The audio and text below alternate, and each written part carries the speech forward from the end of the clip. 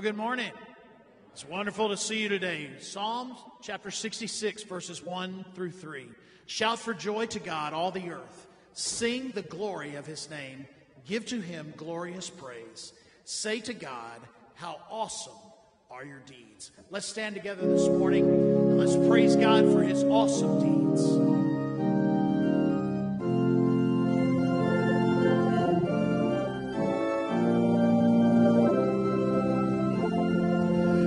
Praise to the Lord, the Almighty, the King of creation.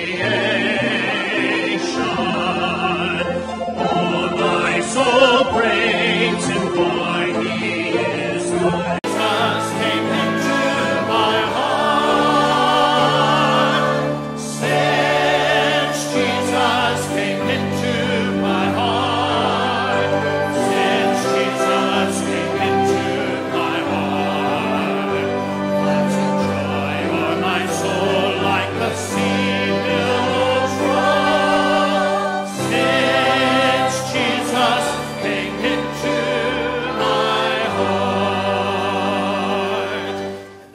will sing of my Redeemer and his wondrous love to me. On the cruel cross he suffered, from the curse to set me free. Sing, oh sing of my Redeemer, with his blood he purchased me. And on the cross he sealed my pardon, paying the debt and made me free. I will sing of my Redeemer and his heavenly love to me. He from death to life hath brought me, Son of God, with him to be. Sing, oh sing of my Redeemer, with his blood he purchased me, and on the cross he sealed my pardon, paid the debt and made me free.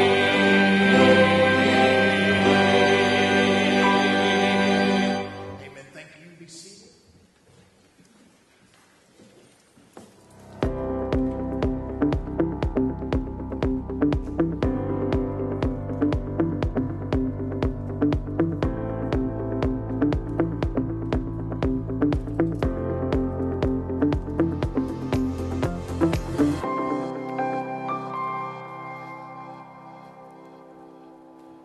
Well, it's good to see y'all this morning, and I agree with Michael. It was really good to see our choir and our orchestra back up here. This has been such a good weekend. Last night we had a great worship service, choir and orchestra then, and then just now.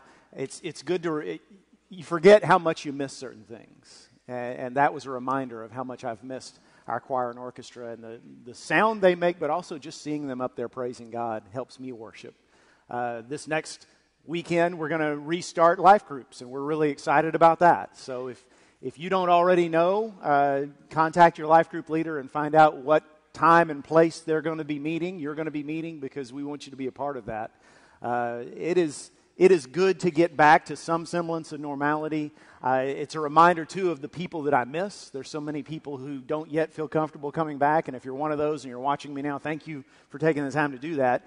I just want you to know we miss you, and you come back when you feel safe doing so. But in the meantime, we love you and we miss you. And I just think, at moments like this, I just think how great heaven's going to be. You know, Revelation 5 talks about John in the new earth sees this spectacular choir of every nation, race, and tongue praising God together. And I know that I'm in that choir by the grace of God, by the blood of Jesus, and so are many of you, if not all of you, and many people who've gone before us, and many people, millions of people we haven't met yet. And how amazing is that going to be? That incredible reunion, that incredible worship service. What we do here is just the appetizer to what that's going to be. And I look forward to it. Acts chapter 9 is where we are this morning as we start this study of the life of Paul. And the title of the series is How to Change the World. Because let's face it, which one of us wouldn't like to see the world change for the better? We all would. We all see ways it could be a better world.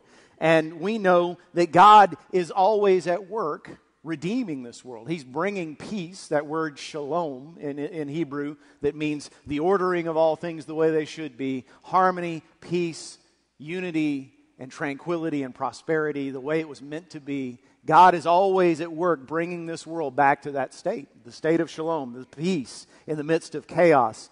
We've been talking about that all year long, and God's always at work doing that. And you and I may say, okay, that's great, but I don't really want to change the world, Jeff. I just want to be happy. I gave up all these idealistic dreams of being some kind of incredible hero or world changer when I was a kid. And I understand that, but you need to understand this. Happiness doesn't come when we seek happiness. I know it's ironic. I know it doesn't make any sense to say that. But the more you chase after happiness on your terms, the more it will elude you. And if you look back at your life, you can probably see that. The times when you were most focused on your own happiness were the times when you were least happy. I know I learned that in marriage. The more I focus on getting my wife to be who I want her to be, the less happy I'm going to be. The more I focus on being the person she needs me to be, the happier I am. It's ironic, isn't it?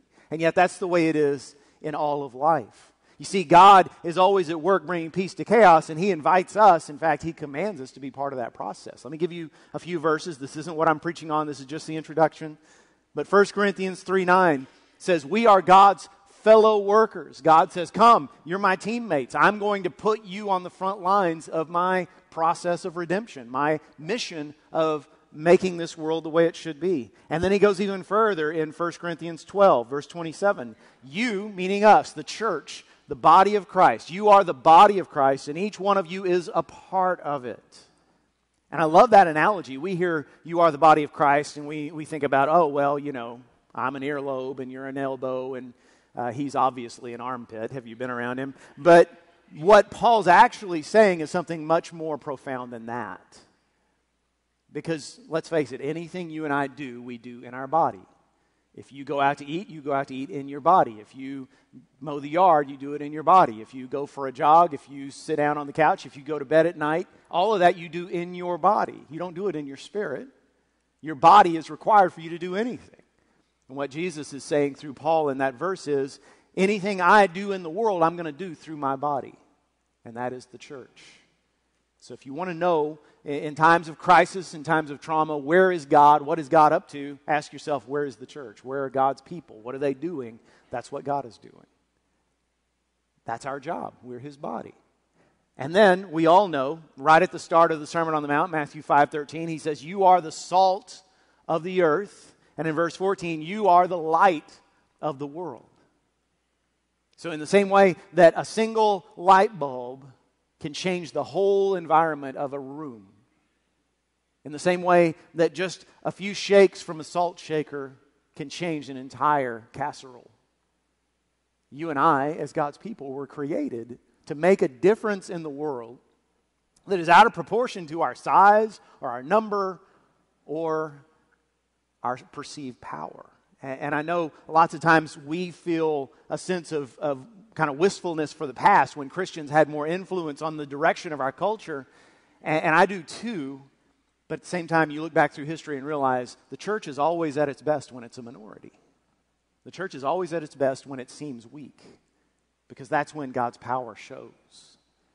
We are God's people. We're His salt. We're His light. We're His co-workers. We're His body. And that means if you want to be happy, then you do it by accomplishing your purpose in this world. It's incredibly ironic, but if you focus on simply being happy on your own terms, you'll never get there. But if instead you choose a life of loving God by serving others in His name, if you choose to try to make the world a better place in His name by spreading the gospel, by living out your faith, you're going to find a happiness and a joy and a contentment you could never find in money or pleasure or fame.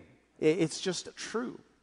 So, be a world changer. Get on board with what God is doing.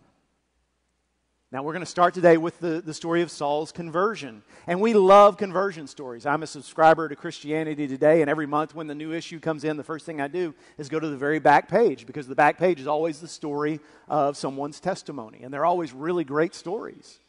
Growing up in a Baptist church like I did, I heard lots of good testimonies. Not necessarily from the members of my church, but every year when we have revival services, it seemed like that revival preacher always had some great testimony he would share. Growing up, you remember Billy Graham Crusades would always be on TV every so often, and he'd always have some person get up and give this powerful testimony. Great testimonies would become best-selling books. They'd become movies. And then there's Saul of Tarsus, the Apostle Paul, greatest testimony of all time. I can remember when I was a kid and a teenager, there was a guy, an evangelist, who had this incredible testimony. He had been a high priest in the Satanic Church. And he had all these lurid tales of these awful things he'd done in service of the devil. And then God came into his life and changed him. And this guy sold millions of copies of his biography and lots of albums, because he was also a singer and a comedian. And he was invited to speak at churches all across the country. And I remember one night, I was watching Nightline, and they were talking about Satanism, and they had this guy on as an expert on the topic of devil worship. And then a Christian magazine came along and investigated him and found that he'd made most of it up. He'd never been a high priest in the Church of Satan. It was all made up. And that just shows, you and I, we read about Paul and we read about his testimony, because I think probably everybody in this room and probably most of you watching online have heard this story, and we think, boy, my story doesn't match up, and we feel this need to embellish. Well, there's no need to embellish. Your story as it is a miracle.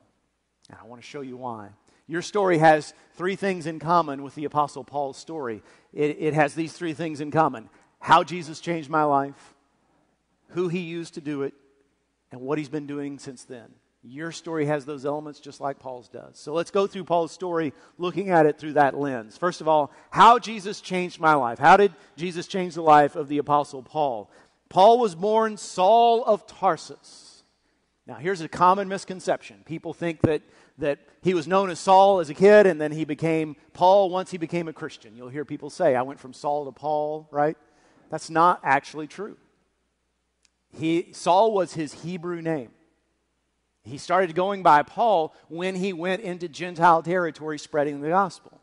You know why? Because the name Saul is a fine name in Hebrew, but in Latin it sounds like a word that means a man with a prissy walk. So I think you and I would have changed our names too. Saul was born in the city of Tarsus, which is in modern-day Turkey, and he was a Jew of Jews, a member of the tribe of Benjamin. When he was a young man, he went to study in Jerusalem under the very famous scholar and Rabbi Gamaliel. He learned well. He became a Pharisee, member of that body of people, of Jewish men, whose whole goal was to keep the people of God true to the Word of God. And as such, Saul would have been the kind of guy who could have quoted you any section of the Scriptures, any section of the Torah from memory, and who lived it out.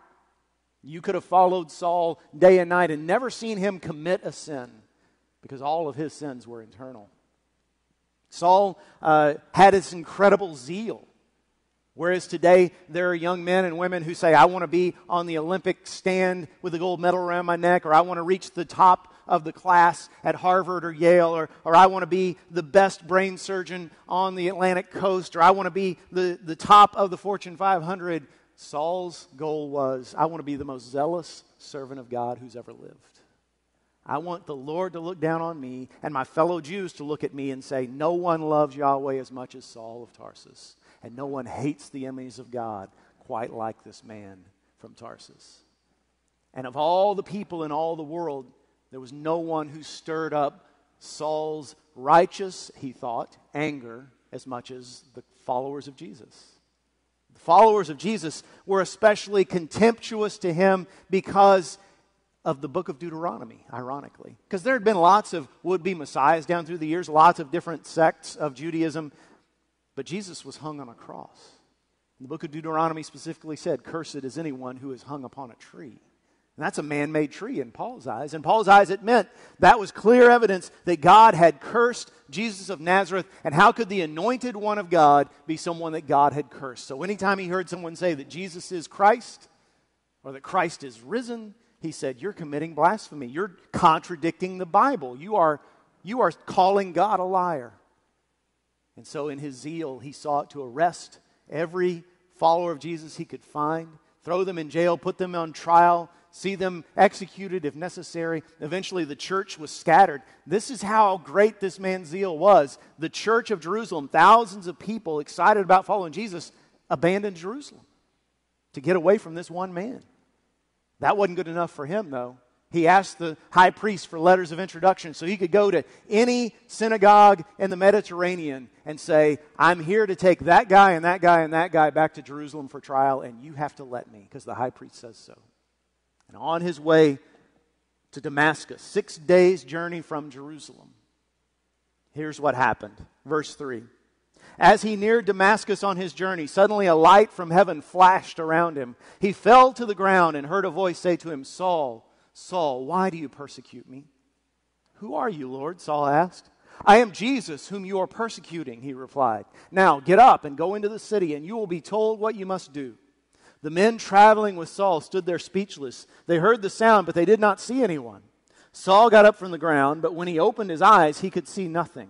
So they led him by the hand into Damascus. For 3 days he was blind and did not eat or drink anything.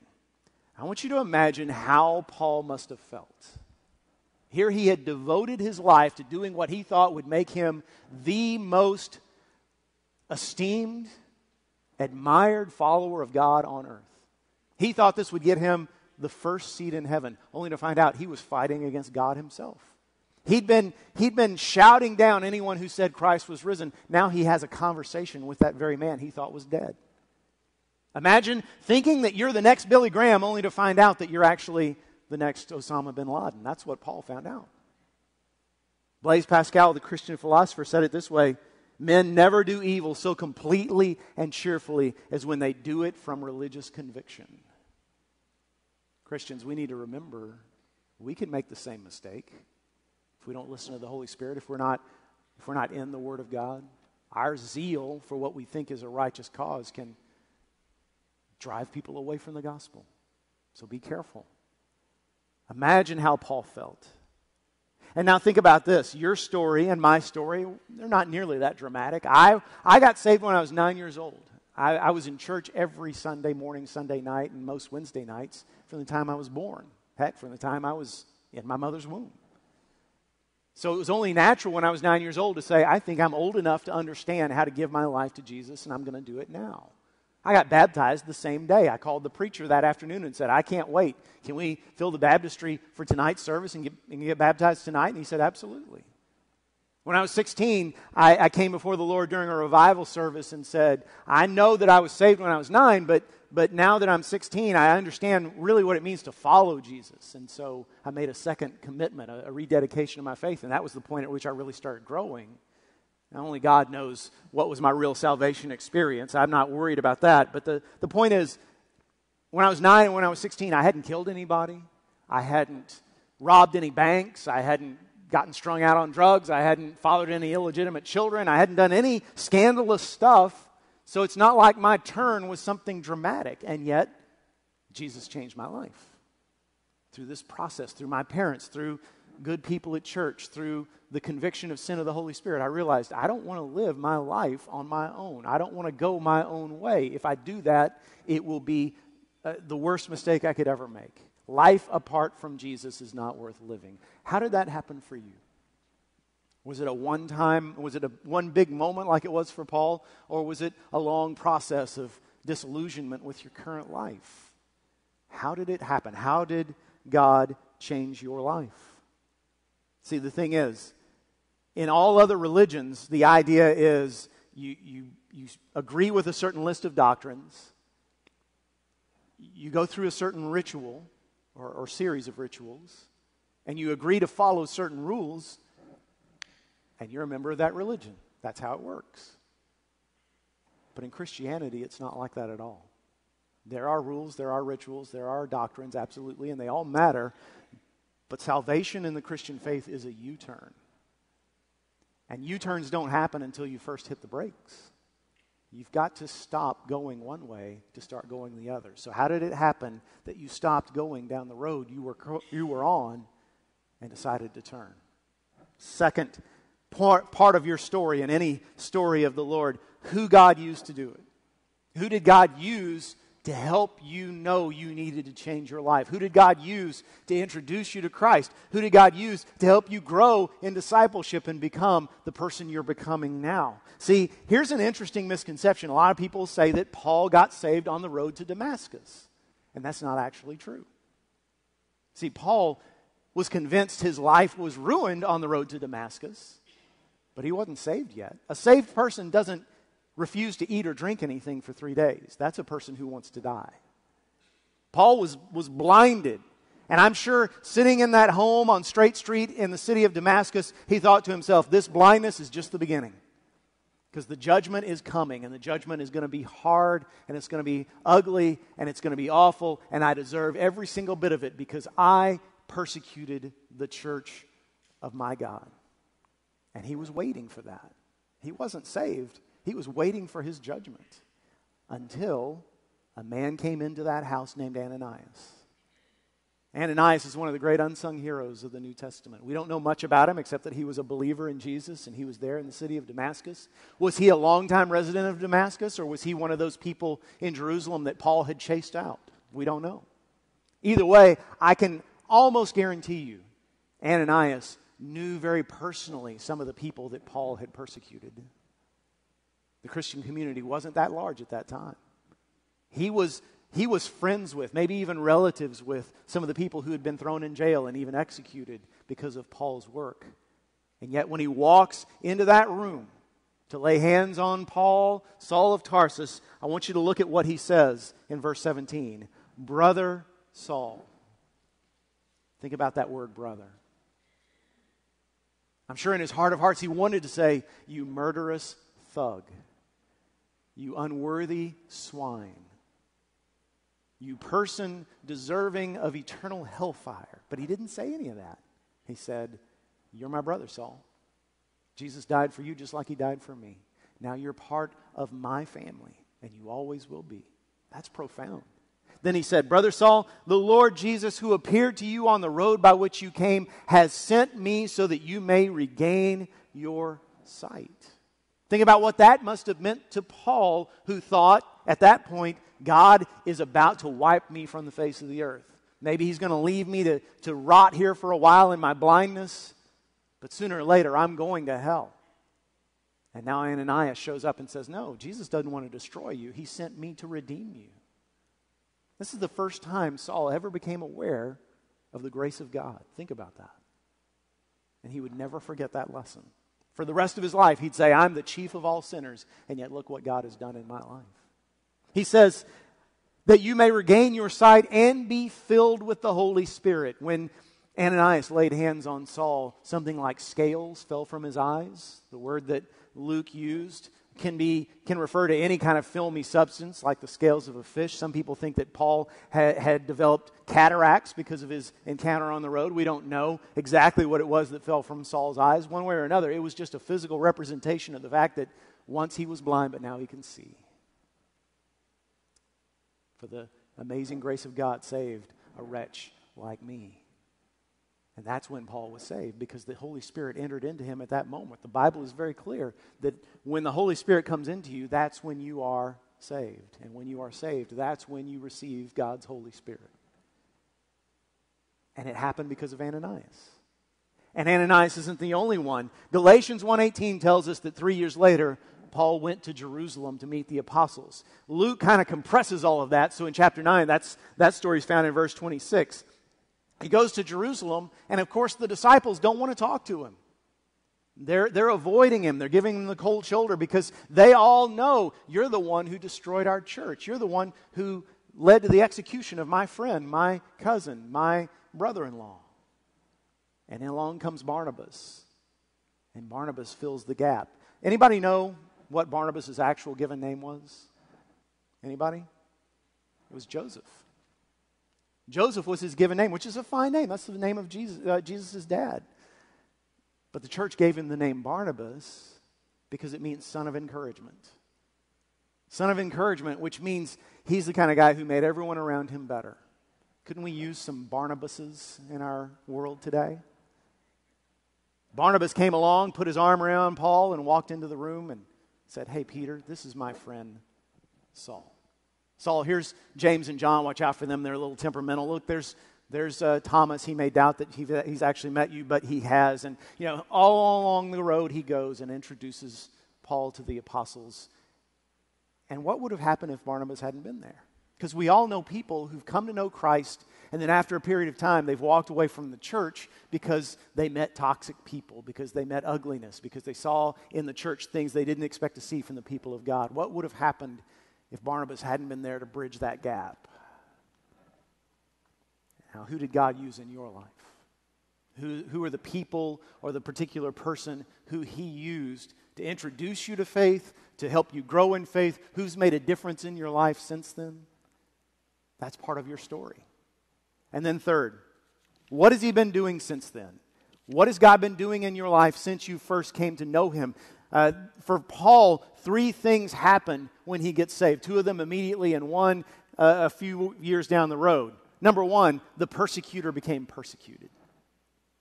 The persecutor of Christ became persecuted by those who opposed the Christian movement. And it's ironic, there are some people who believe, some scholars and skeptics who believe that Paul was a big phony, that he made up his conversion story because we're there at the beginning of the Christian movement. He saw which way the winds were blowing. He saw this movement was gaining momentum. He said, I want to get in on the ground floor of this. If I'm going to be a leader, I have to make up a story in which I meet Jesus. Sort of like that evangelist I talked about earlier who made up his story of being a high priest in the church of Satan. And they say, that's what Paul did. And look how he profited. Oh, really? Paul didn't write any bestsellers. Paul didn't become rich and famous. In fact, when Paul converted to Christ, everything he once held dear was gone. You can read about it in Philippians 3. Everything that once meant anything to Paul began to slip away the moment he said yes to Jesus. His esteem in the eyes of his countrymen, his own sense of self-righteousness, everything he thought was precious and necessary for success was gone forever. And he became pursued.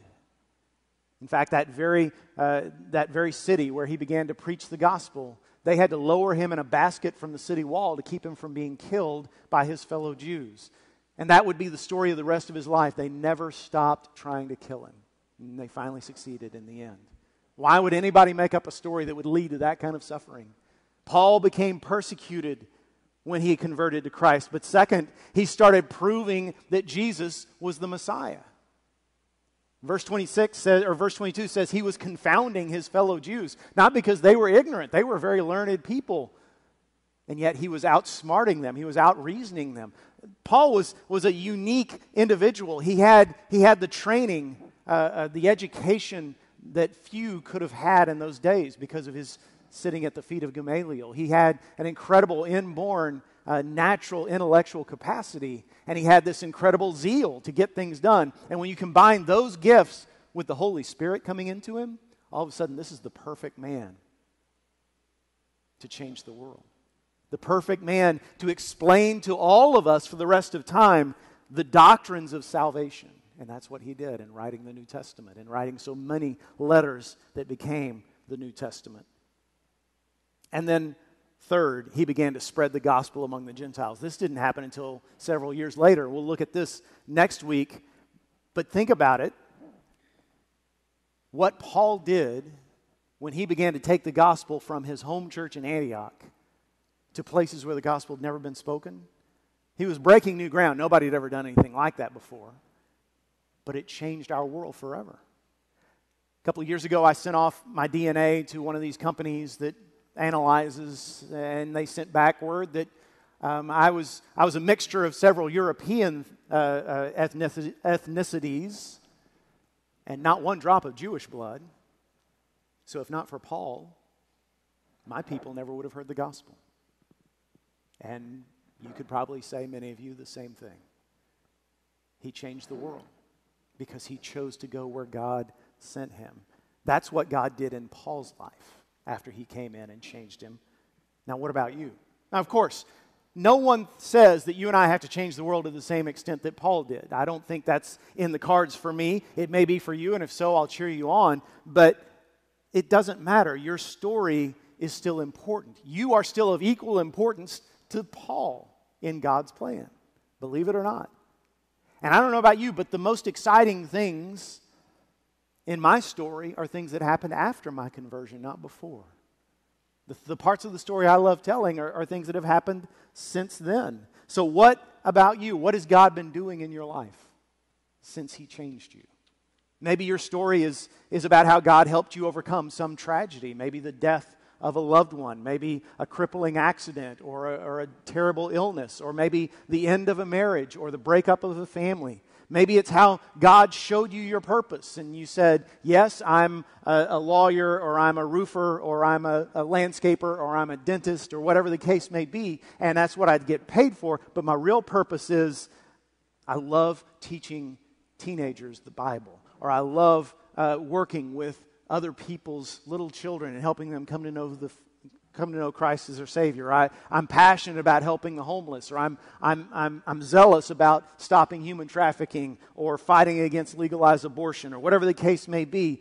That's the story. That's what God has been doing in your life since then. Or maybe it's a story of some huge mistake you made somewhere along the road. You wandered from God. You made a bad choice, and God took what looked like destruction and He brought peace to the chaos. And you can say, here's what I did wrong, and here's how God weaved it into His plan and made something good come out of it. What is your story? See, I want to close by giving you a challenge and an encouragement. My challenge is twofold, and I really want you to do this. My challenge, number one, is write out your story. Some of you have done this, but most of you probably haven't. I want you to actually go through the discipline of writing it down, and I mean briefly, like 2-3 paragraphs at most. And as pastor, you have my permission to use this as your daily devotional time tomorrow, if you want. Or if you don't have a daily devotional time, I don't want to know. But schedule some time in the morning or the evening, whenever you're most fruitful mentally, and just take that outline. Here's how God changed my life. Here's who He used to do it. Here's what He's been doing in my life since then. Use that outline and write it out. Actually put pen to paper or fingers to keyboard, or however you best write, and write it out. Second part of the challenge, send it to us. Especially that second part. We're really interested in learning who has God used to change your life. We're emphasizing this idea of transforming relationships. That's what we want our church to be about. So if you'll send me that paragraph and tell me it was my football coach, it was my third grade teacher, it was the lady who taught Sunday school when I was a teenager, it was my boss when I first got out of college, it was my father-in-law when I first got married. If you'll tell us those stories, that would be of immense help to us. So send us. You can send me the whole story if you want, but especially that second part, because I want to be able to use those stories to encourage others and say, see, we as a church need to be people who produce those kinds of people. So email it to me, or take a video of yourself telling it and send it to us. But we want to know those stories. That's going to bless us. That's going to bless a lot of people. Now, here's your encouragement. You ready? Your story isn't over yet. No matter what you've done, no matter how bad you've messed up, no matter what age you are or what others have said about you, your story's not over yet. And the reason I know your story's not over yet is I look around the room, every one of you seems to be breathing. And when your story's done, you won't be.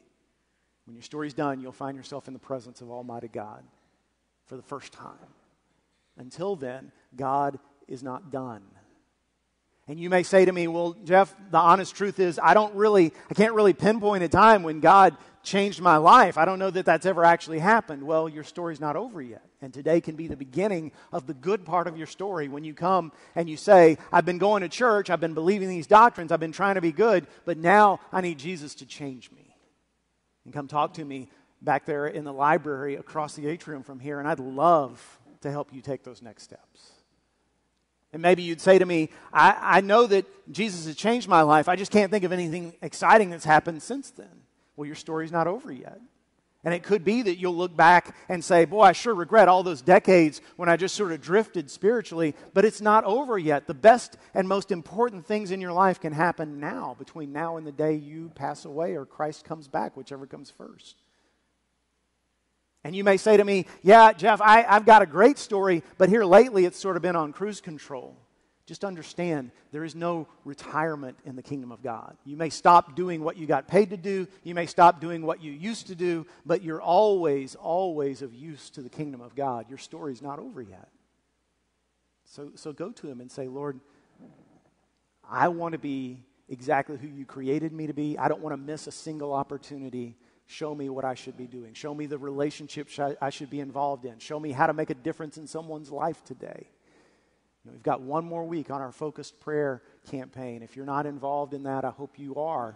I hope you'll get involved for the next week and help us pray those 4 things we're praying together.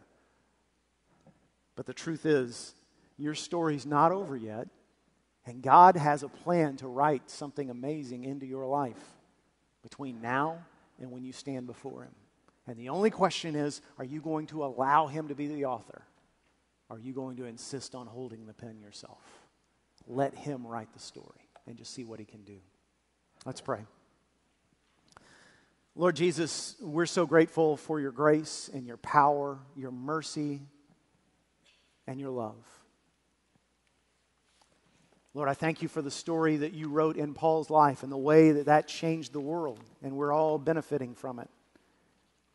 I pray, Lord, thank you for the story you're trying to write in my life, and the times in my life when I can look back and see the moments when I allowed you to be in control and how much good fruit came from it and continues to come. Lord, I pray for anyone here who is not yet a follower of you, has not yet received you as their Savior. Anybody listening to me at home, Lord, I pray that today would be their day of salvation. Lord, for the rest of us, for anybody who's just missing out on the abundant life that you've created us to live, saved us to live, I pray that we would come back to you and let you be the author of our salvation, the author of our lives. Lord, use us to make a difference in the lives of others each and every day. Show us the transforming relationships you want us to be involved in. Lord, use First Baptist Church to bring peace to the chaos in our county and our world. And Lord, we pray for all the people stumbling in darkness in our community, that you would bring them into your light. For it's in Jesus' holy name we pray. Amen. Robert Robertson wrote a hymn years ago about how our hearts are so fickle. And we're prone to wander, prone to leave the God we love. He won't let go of us. But isn't it a good idea to say, Lord, just renew me, bind my heart to you? Let's all stand and sing that song right now.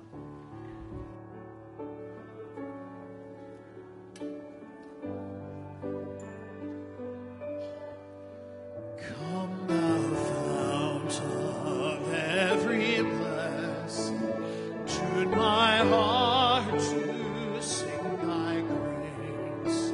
Streams of mercy never cease, call for songs of loudest praise.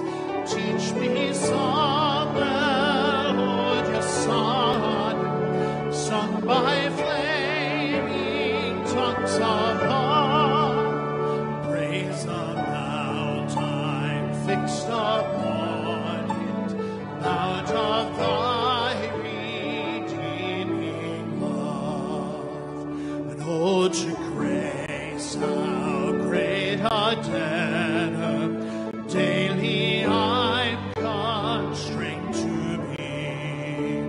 Let thy grace, Lord, like a fetter, bind my wandering heart to thee. For prone to wander, Lord, I feel, prone to leave the God I love. You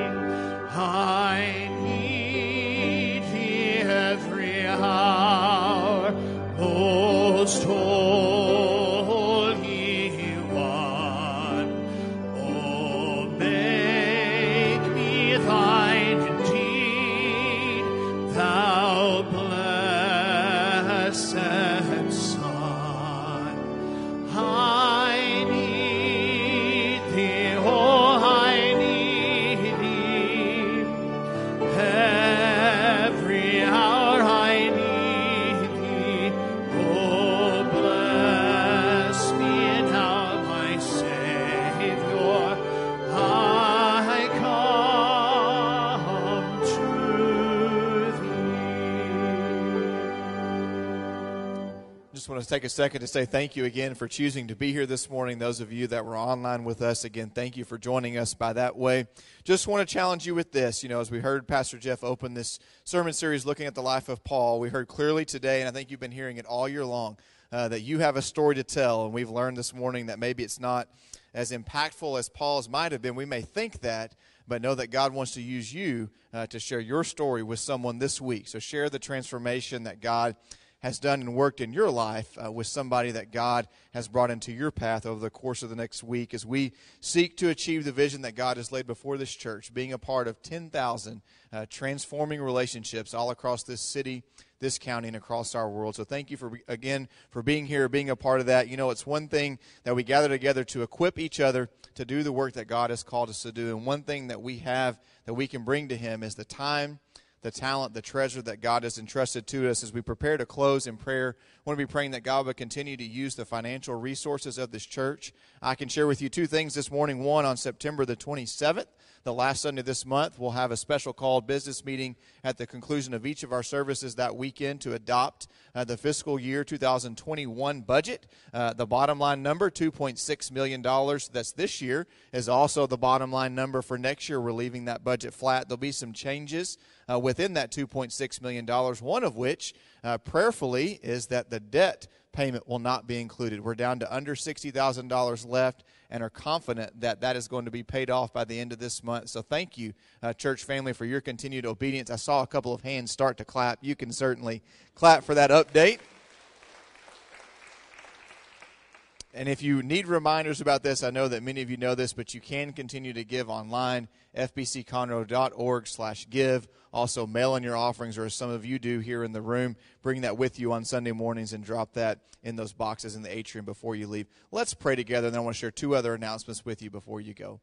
Heavenly Father, thank you so much for the story that you have written on so many hearts in this room and so many that are listening and watching online today, of a story of transformation and life change through your Son Jesus. And so help us to share that story and continue, as Jeff said right at the end, to just hand you the pen and allow you to continue writing our story and not take control where you want to have that. We thank you so much for the continued obedience and faithfulness of giving here in this church, and the way that we've been able to impact so many different lives and organizations through missions and local giving, and the way that you're reducing that debt payment each week. We thank you for that and pray that we would continue to be faithful there as individuals and as a church family. Now keep us safe, keep us healthy, use us for your glory as we go from this place and go about the work that you've called us to. I pray this in Jesus' name. Two quick announcements. One, just want to share with you, as Jeff said at the beginning of his message, we are resuming life groups next Sunday morning, 9:45. A majority of our groups are choosing to meet then. There are a couple that are meeting at different times and in different locations, so be sure you pay attention to information that will come to you from your life group leader about where and when you'll be meeting. Also, if you're not in a life group and you're interested in being a part of one, send me an email, alan@fbcconroe.org, so that I can begin to work with you on where to find a place to connect to a life group. And next Saturday and Sunday in all three worship services, we'll have a kind of a recasting, a refocus on the vision that God has called us to as a church family. And we'll also be sharing together in all three services, as well as in homes for those that are watching online, the Lord's Supper in all three services next weekend as well. So you'll want to be sure and be a part of that. Take that story that God has written on your heart, write it down today, tomorrow, and begin to share that story with those around you. Y'all have a great day, and we'll see you next weekend.